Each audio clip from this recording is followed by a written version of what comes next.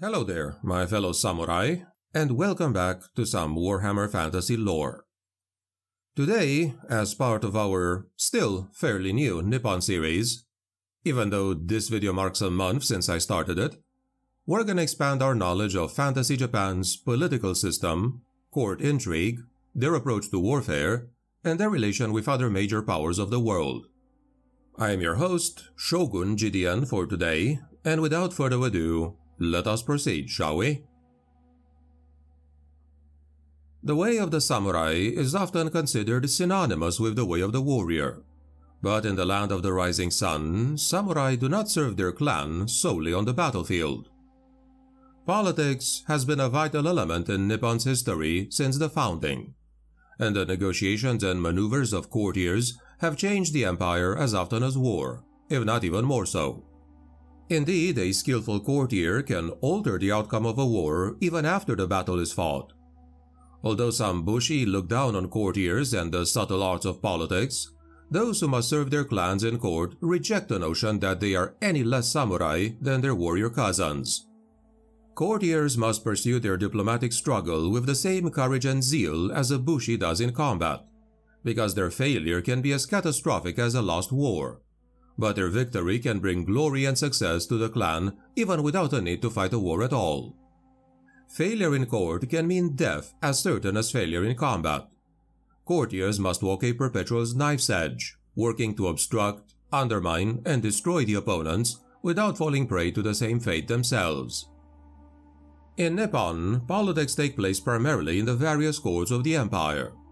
Every governor and daimyo maintains a court in a castle or palace, inviting emissaries and visitors from other families and clans to attend them.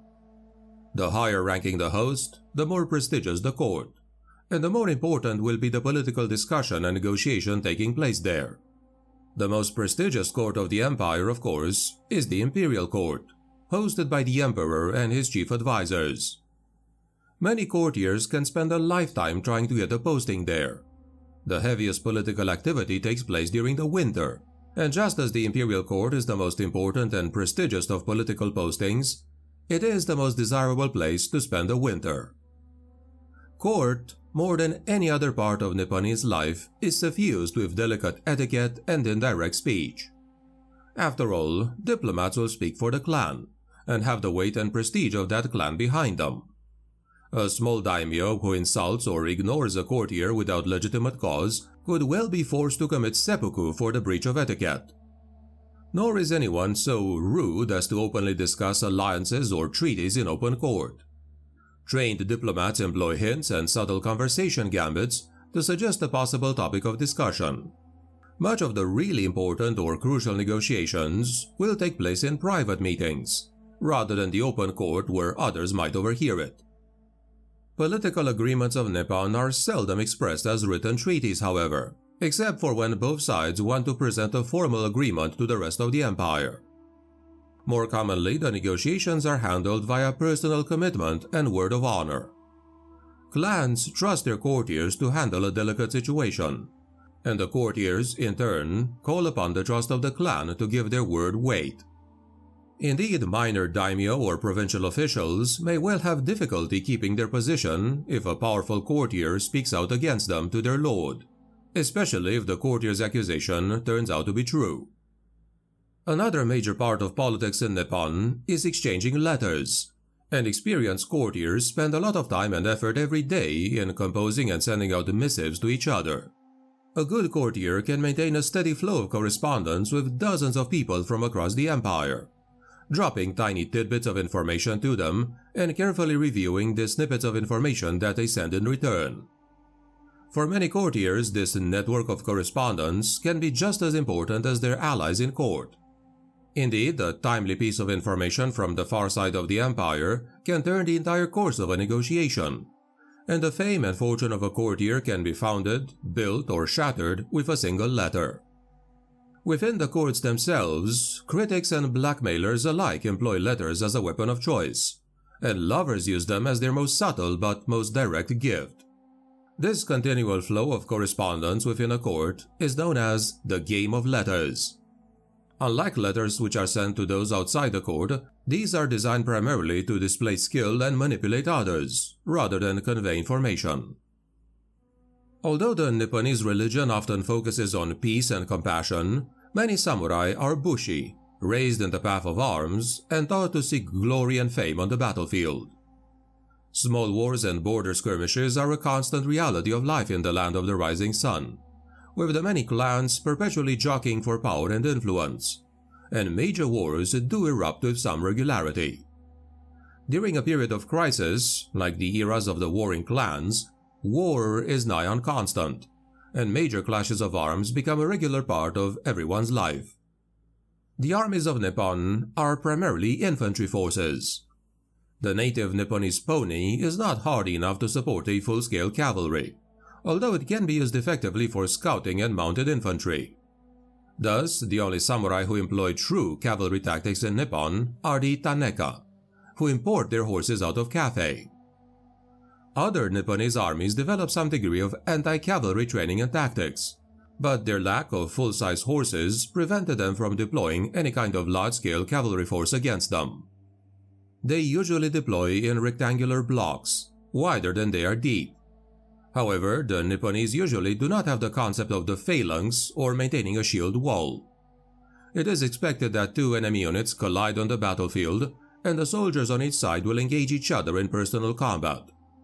Consequently, the Nipponese march and advance in a more dispersed and open formation than other Old World armies. And once contact is made with the enemy, any formation will quickly break down in a sprawl of hundreds of small melees. Thus, any battlefield tactics tend to focus more on pre-contact maneuvering, bringing more troops to bear on the decisive point through decisive scouting or skillful march and deployment. Also, wearing down the enemy with archery and magical attack prior to engagement, as well as successfully withdrawing and rallying units after combat. It is the daimyo who are the feudal lords of Nippon, outranked only by the shogun and the imperial family. They have nigh on complete autonomy in the day-to-day running of their territories, and it is therefore unsurprising that civil strife is common as the daimyo fight over resources or pursue personal vendettas. Though bound by the way of the warrior like any other samurai, the daimyo tend to be more pragmatic about its application, as they involve themselves in the politics of the empire. Although the emperor owns all the land within the borders of the realm, he has granted members of the samurai class the honor of protecting and overseeing his affairs, acting as stewards over the vast majority of land. The samurai that have oversight of a particular area are thus granted the title daimyo, and given permission to swear other samurai into their service. Rather than serving the emperor directly though, a daimyo of this kind is usually appointed by and subordinate to the ruling daimyo of the family or clan which controls the province where this land falls. The main responsibilities of a daimyo of this kind are protecting the assigned territory and ensuring that proper taxes are collected. To fulfill these responsibilities, he is allowed to take a portion of the rice and other goods produced in the province to equip and maintain samurai sworn to his service. Each family recognized by the emperor has a designated leader who is the daimyo of the family. The family daimyo are the highest authority within their own family, although they are subordinates of the daimyo of their clan. The family daimyo are also the honorary heads of that family school. The actual duties of running the school are often delegated to someone more inclined to teaching, or in the case of families with multiple schools, someone who is more familiar with the lessons. Nevertheless, for any matter that would require the attention of the head of the school, the family daimyo's approval would be required, whether or not he has an active hand in teaching. The leader of a clan, whether be it great or minor, is also given the title daimyo, further confusing the situation, although these are most often referred to as the champion of the clan. The clan daimyo are also, most of the time, the daimyo of the family within the clan. The clan daimyo are also the most powerful in the empire, second only to the emperor and the shogun, in both political and military power. The Taisho is a military rank similar to captain, and the Taisho will have many Chui and their units serving beneath him, and they report directly to the daimyo. From a general standpoint, Nippon is not a very open society and, by default, distrusts foreigners, save those from Cathay maybe. Meanwhile, all Old Worlders are viewed as hairy savages.